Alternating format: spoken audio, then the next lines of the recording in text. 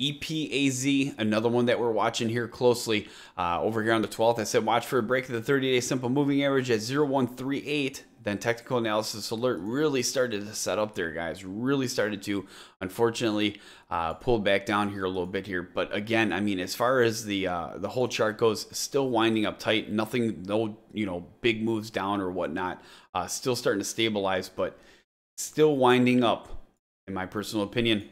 0107 current price needs to break 30-day simple moving average at 0135, then technical analysis alert. So remember that 30-day simple moving average moves with the price of the stock. That's why that's come down a little bit. Resistance at 0120, again, that's going to be the 20-day, and 0135, that's going to be the 30-day.